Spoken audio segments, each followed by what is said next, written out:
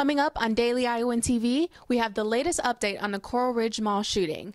Democratic presidential nominee Hillary Clinton came to Iowa this morning, and also an update on what's been happening in Hawkeye sports. All of this and more, Daily Iowan TV starts now.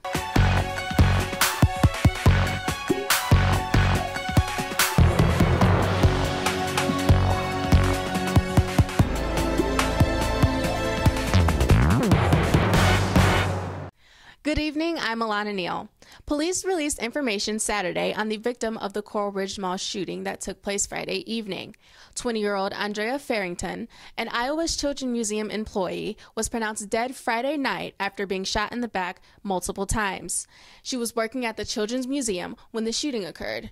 The shooter, 22-year-old Alexander Kozak, was a mall security employee.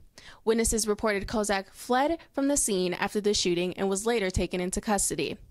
Police have yet to release a motive for the shooting. However, Kozak has been charged with first-degree murder and is being held at the Muscatine County Jail on a $10 million bail. This morning, loved ones, co-workers, and family gathered at the Coral Ridge Mall to pay their respects to shooting victim Andrea Farrington.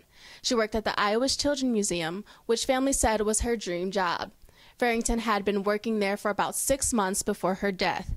With teal hearts decorating the museum, the emotional gathering had a candlelight ceremony, prayer, and a moment for silence and remembrance of Farrington's life and her impact on those who loved her.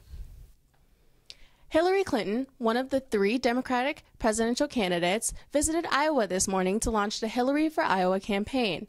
600 people came out for the event, making it one of the largest she's held in Iowa since her announcement. She discussed trade agreements and wage gap and education. For more details on her visit, check out tomorrow's edition of the Daily Iowan. And now let's take a look at this week's weather. Brianna, what can we expect? Thanks, Alana. It looks like it's going to be a very hot and stormy week. You can expect thunderstorms and a high of 76 tomorrow. Tuesday will be slightly warmer at 80 and partly cloudy. The thunderstorms will return on Wednesday and Thursday with warm temperatures in the 80s. The sun will come out for a while on Friday, but expect rain again on Saturday. That's all the weather I have for you today. Back to you, Alana. History is most often taught in the classroom, but Thursday it was taught in the kitchen. The Old Capitol Museum hosted the Iowa Heritage Kiddo Cooking Class on the University of Iowa's campus. Local children were able to cook Native American recipes. Daily Iowan's Yesenia Chavez was at the scene. It's not very often you mix strawberries, bison, and honey together for a meal, but that's just what the Iowa Heritage Kiddo Cooking Class did. Kids learned, prepped, and cooked a traditional Native American meal. We looked at several different people that had settled here in Iowa when it was first a territory and then a state. And so today we wanted to honor the Native Americans, though, with their food traditions because they're very, very important. The UI track team competed in the NCAA finals in Oregon this past weekend. 7 UI athletes earned honorary awards.